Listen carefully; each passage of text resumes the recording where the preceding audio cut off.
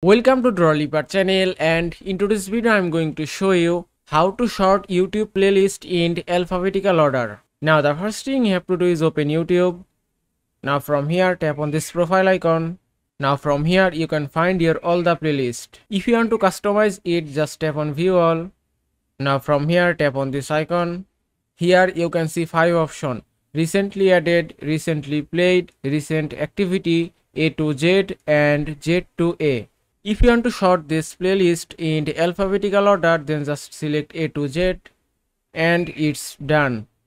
You can also remove any playlist from here. If you want to remove this playlist, just tap here, then tap on this icon and it's removed. And that is how you can sort YouTube playlist in alphabetical order. I hope this video was helpful. If it was, please give it a thumbs up and don't forget to subscribe.